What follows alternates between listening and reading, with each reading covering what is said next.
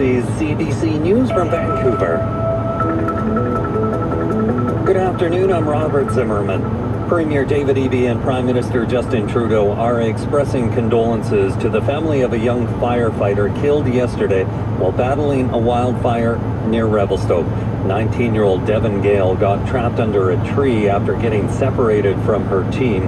Eby says her death serves as a tragic reminder that firefighters often put their lives on the line. There are now about 2,000 personnel battling more than 350 wildfires around.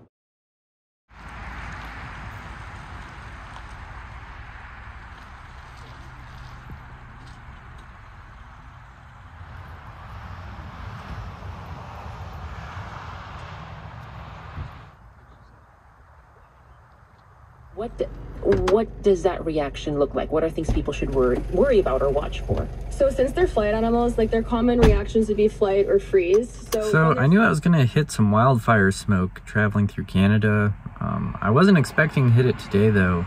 All of the smoke maps and air quality index maps that I've looked at show the smoke being north of here, but this just blew in overnight. So I think that's going to alter my plans a little bit. I had planned to spend some time hiking in the Purcell Mountains and going to Banff National Park, but I think I might just have to drive straight through to Dawson Creek. I don't know. I'm still gonna... I actually don't know what I'm gonna do.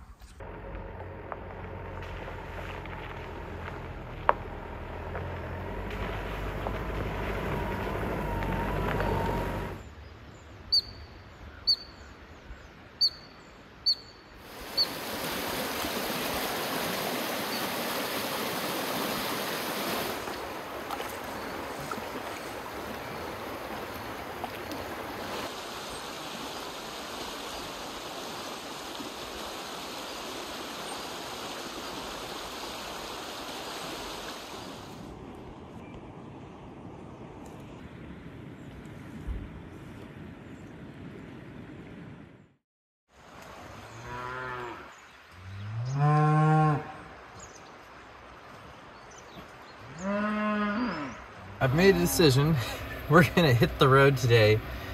I was hoping I could sneak in a hike in the Purcells today, but yeah, not only was the road pretty gnarly getting up here, but my throat was getting sore. So I figured if I hadn't even started hiking and I'm already feeling the smoke, it's probably not a good idea for me to be exercising. So I kind of have two choices. I can go back to the States, or I can put the hammer down, try to push through the smoke, and get up to Alaska in the next few days. And I think that's what I'm going to do. It's gonna be an adventure. The smoke is gonna get worse before it gets better, so let's see how this goes.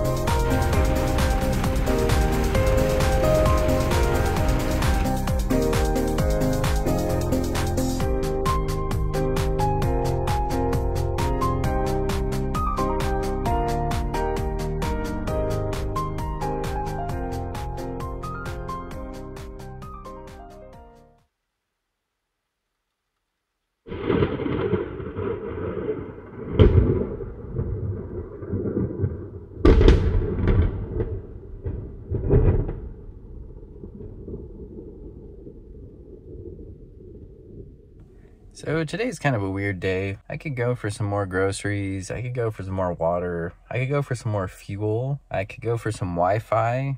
I could go for a restaurant meal that's halfway decent. I could go for a hike, but I don't really need to do any of those things. And I'm realizing this is kind of the beauty of the Alcan Highway, is that I don't need a GPS. I just drive until I see something that I want to do, and don't really have to know where I'm going or have a plan. So this is kind of the bliss of living on the road that I've been seeking for 2.5 years. Yeah!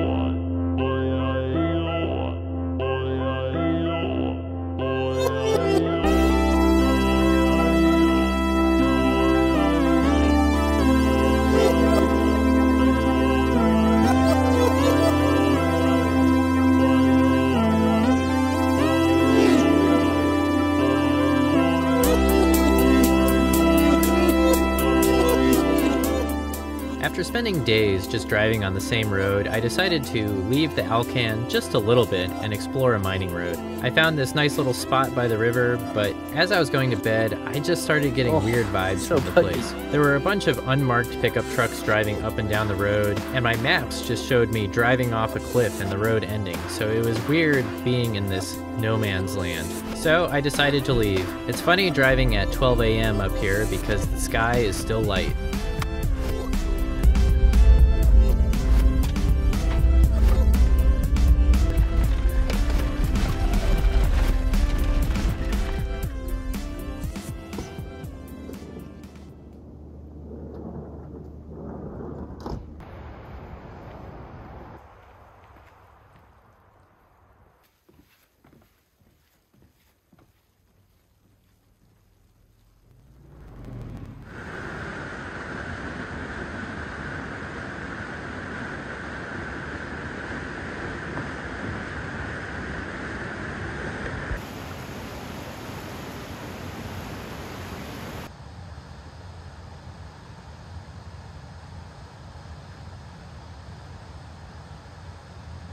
I haven't really been feeling like myself lately, and I think just acknowledging that last night I was uncomfortable and that there was something I could do about it. I just had this feeling in my pit of my stomach of like, oh yeah, here we're gonna have another uncomfortable night of sleeping with one eye open. And then it hit me. I was like, wait a minute, I don't have to do this. I can leave right now. And so I did, and it felt really good to do that. And I came to a campsite that was objectively worse, right by the road, busy, but it felt like home, and I got a good night's sleep. And I'm having a good day today for the first time in a really long time, and I don't really know what to say about it other than I've been consumed by like self-doubt and anxiety, and I don't know, I've been muddling through one way or another, which, I mean, I'm proud of myself for that, but it's been really rough. And I'm happy to feel like I'm finally on the upswing again. Yeah, I've just been stressed out about things that don't matter. Like, my ankle really hurts from that hike I did in Glacier, and it's been like 2 weeks, so I don't know, I pushed myself too hard on that hike, clearly. I knew I was pushing myself too hard too, but I did it anyways. And now I'm like, oh no. But I can still walk. I'm still out here experiencing things and having a good time, and I don't need to be in peak physical condition to enjoy myself. I don't have to conquer ridiculous peaks or do anything really extreme. It just feels good to be out here and not working a 9 to 5 for a little bit.